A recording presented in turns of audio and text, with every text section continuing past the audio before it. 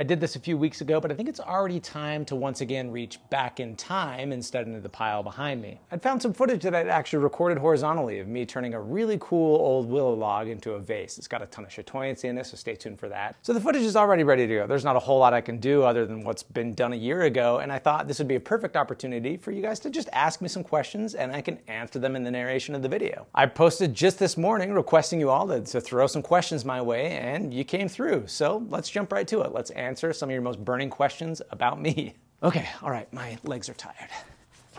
What's in that pile?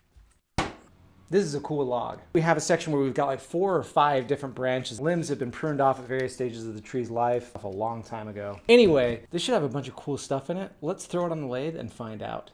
Before we launch into the Q&A portion of this video, let me start with a little background on this project. My next door neighbor had cut down one of his trees that had died, and while the tree removal service was at work, I asked him if I could have some of the wood, which was just destined for the chipper. They were more than happy to give me as much as I wanted, and whenever I get my hands on a new species of wood, I always want to turn that thing into a vase first. Now, my neighbor wasn't sure what kind of tree it was. His best guess was a willow, which once I started working with the wood, I also felt pretty confident about. But there are hundreds of species of willows, so this is about as detailed on the tree facts as I'm gonna get. So good thing you guys came through with the questions for me. Let's dive into them. How long has the pile been around and how many different types of wood do I think are in it? Also, Mossy Stone, thank you for the compliment. Okay, the pile has lived many lives. It's been a wood pile on the side of the house. It's been some scattered logs on the floor of my garage. The current iteration, or the semi-neatly stacked wall pile, has been there for probably about 1.5 years, but yeah, I've been collecting wood like a curious little scrounger for about 5 years now. How many different kinds of wood? Great question. Hang on, let me go check that out.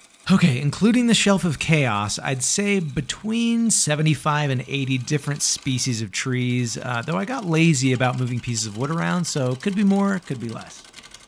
All right, you're interested in hearing about my music taste. I like a lot of stuff, but I'll be honest, I'm mostly just a pretty cliche middle-aged white dude in that I love The National. Their new album is tremendous. Radiohead, Sigur Rós, Phoebe Bridgers, Bon Iver, just sad dad music in general is really my thing. I've been on a real Bruce Springsteen kick lately. Cat Stevens, Crosby, Stills, Nash & Young. I've also always been like really into the whole Lilith Fair vibe. Give me some Indigo Girls, Jewel, Alanis Morissette, Brandy Carlisle, all that great stuff. I also really dig movie and TV show soundtracks. I'm a big Max Richter guy. I don't know, I like a lot of stuff, just most of it's not really what anyone would call surprising.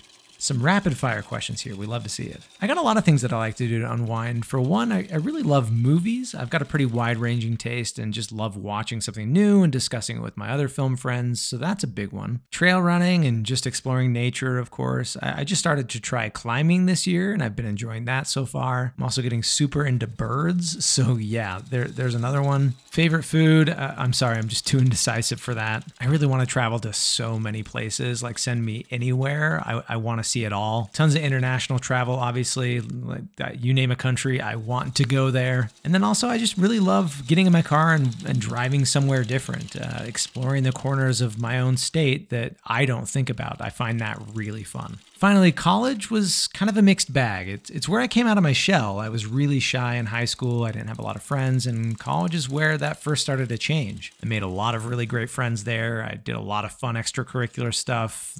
All of that part was awesome. I loved it. The school side, though, if I'm being honest, wasn't great. I wanted to be a writer from the time I was a kid. Like, I just knew I wanted to write novels in particular. But I convinced myself that was unrealistic, so I forced myself into a path that felt more practical and took a bunch of classes that I had no real interest in at all. So that side was always tough, really boring and unfulfilling. So yeah, mixed bag, but a lot of great memories. All right, is this my full-time job? Is this the only way I get money? Do I sell any of my work? And would that be enough income without YouTube or other content revenue streams? Also, Mushroom Man, thank you for your words as well. They really do mean a lot. Okay, I get this question and questions like it a lot. And yes, my full-time job for about the past year has been as a content creator. I had an office job in marketing for over a decade and quit my job in early 2021 after experiencing some pretty heavy burnout. I'd wanted to do something more creatively minded my entire entire life. And with 40 rapidly approaching, I had this moment where I was like, you're this burnt out, and for what? If you're gonna go for it now. So yeah, I quit my job with no backup plan. I started living off my savings and picked up some freelance marketing gigs to help pay the bills as well. And then just gave myself a bunch of free time to try different stuff. One of the things I started doing just for fun was making Instagram and TikTok videos about trees, which was a passion that I had developed a few years earlier. In these videos, I just go up into the mountains and talk about the native trees here in my area, and I started incorporating some of my other hobbies into that, like foraging, woodworking, cooking, baking, etc. And then my TikTok channel actually started to blow up, and once I started making the state tree map, it really went to the next level, and I was able to sell enough merch from that project, like state tree stickers and the map poster, that I was able to quit my freelance gigs and just focus full-time on content creation. And yes, from time to time I would sell some of my handmade items, but really it was the merch sales that allowed me to do this full-time. So when those merch sales started to really slow down at the beginning of this year, that's when I started focusing really hard on YouTube, since that's the thing I like doing most, is making content, storytelling, sharing my passions about trees, all that stuff. I really don't see myself as a woodworker. I do sell some of my stuff and it's a hobby, but I've never been interested in trying to do that full-time or make woodworking my primary income source. I much prefer to put my effort into this wider range of content, getting out into cool places and showing you all the cool things that trees can do, the neat stuff you can make out of them, whether it is woodcraft or foraging, cooking, baking, crafting, so much more. So yeah, the best way you can help me is by doing what you're doing now, which is watching this video. So thank you so much. All right, this leads us nicely to this question, which is, what are some good resources for people wanting to learn about trees in their area? There are a lot of great resources online. Obviously, Wikipedia is not a bad first start. There's some helpful stuff in there, especially when you start diving into their cited sources. The Forest Service has some detailed reports on lots of different types of trees. But for staying really specific to the native trees in, say, your state, I found that local universities, particularly those in your state noted for their agricultural programs, often have really great resources. But anyone in the comments, feel free to chime in with some of your favorite tree sources. Share with the rest of us. I'd like to know myself.